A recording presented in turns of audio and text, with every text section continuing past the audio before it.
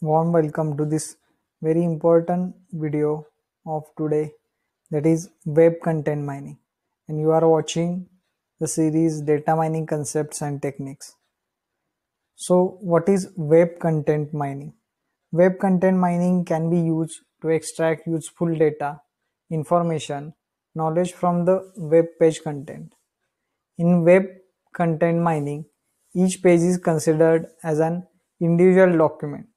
The individual can take advantages of semi-structured nature of web pages, as HTML provides information that concerns not only the layout but also logical structure.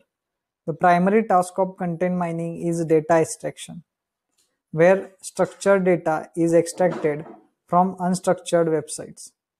The objective is to facilitate data aggregation over various websites by using the extracted structured data. Web content mining can be utilized to distinguish topics on the web. For example, if any user searches for a specific task on the search engine, then the user will get a list of suggestions. So this is the example of web content mining. So if we see here, the mining, extraction and integration of useful data, information and knowledge from the web page content, this is called as a web content mining. So it mainly concerns with the web content and the content available on the internet, that is on the web. Web content mining is related but different from the data mining and text mining. Yes, it's totally different from the mechanism of data mining and text mining. How it is different, we will see in further slides.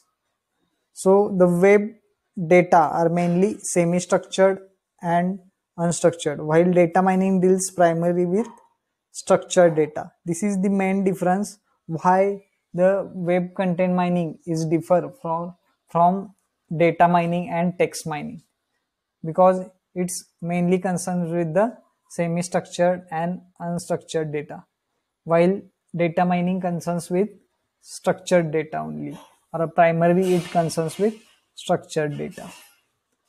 Then the web content mining includes text, audio or video, image, that is all kind of unstructured and semi-structured data available on the web, it includes.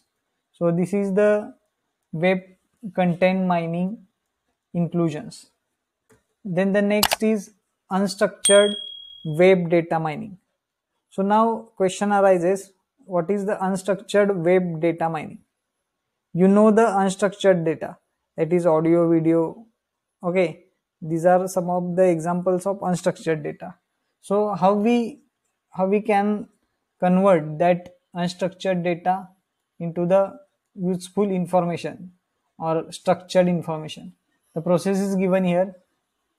In web, there are web pages, and we pre-process that pages to form a vector creation, and from that vector creation the structured information is being generated. So through this diagram you will see these are the web pages available on the web. Okay, and from that the structured information in the form of CSV, XML, SQL, Excel we can generate. Okay, so this is the unstructured web data mining. Then the unstructured document mainly deals with the feature extraction. So what is this feature extraction? Bag of words to represent unstructured document. Takes single word as feature, okay, and it ignores the sequence in which word occur. So the sequence is not important, but the word is very important, and we are taking one word or single word as a feature. Feature could be boolean or frequency based. How it is boolean? Word either occurs or does not occur in a document. So this feature is called as a boolean. Okay, how it is frequency based? Frequency of the word in a document. So how many times that word occurs in particular document. This is the frequency. Okay, then the variations of feature selection includes removing the case, punctuation, infrequent words and stop words, etc. So case sensitiveness or punctuation mark base, these are some of the variations of the feature selection. Then the features can be reduced using different feature selection techniques. So what are the different feature selection techniques and how we can reduce? By information gain, mutual information, cross entropy, and through stemming. What is stemming? Stemming, which reduces words to their morphological roots.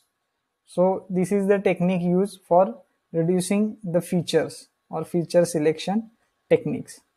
So this is the unstructured documents feature extraction. Then the next is structured web data. So as compared to unstructured, the structured web data is quite simple to operate and to form the useful information. How it execute that? Suppose you have this table, okay, table in your database or in web data. The structured web data table is given here where there are title, model, price, okay, and through this we are rendering view in a web browser, like this first row represented in this form in the web browser. Okay, so this is the title, okay, and this is the model and this is the price of that model. Okay, so rendering the view in the web browser is very important in structured web data. So the simple methodology is there. There is a database which is connected to web server and web server is connected to browser, any browser. Okay, so this is the mechanism of structured web data. Now mining techniques using agent and database.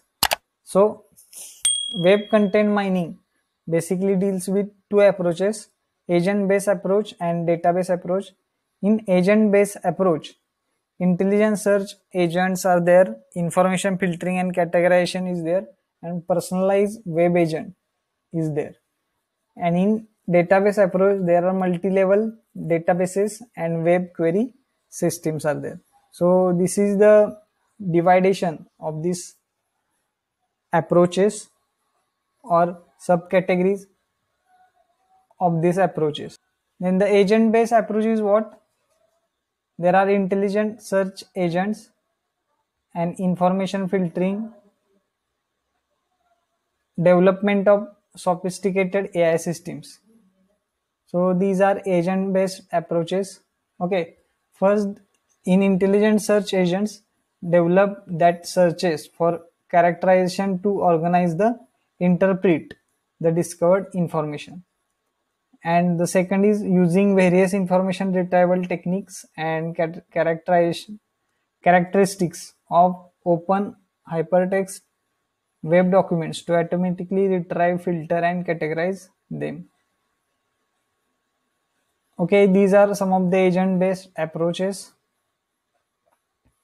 And in database approaches, it is used for transferring unstructured data into more structured and high level collections of resources, such as in relational databases and using standard database querying mechanism and data mining techniques to access and analyze this information. The whole process is given in these lines. It is used for transforming unstructured data into structured high level collection of resources. So this is very important concept, database approaches. There are two subtypes, multi-level databases and web query systems. So in multi-level databases there are lowest level and high level. Okay, lowest level semi structured information is kept, and high level generalizations from lower levels organized into relations and objects. And in web query systems, web-based query systems and languages developed such as SQL, NLP for extracting data. So these are the two approaches, okay, in web content.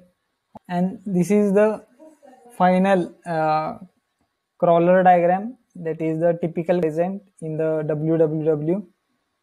See here, if you consider the word wide web, there are the web pages, okay, and that web pages has a multi-threaded downloader, or we can download into a multi-threaded program.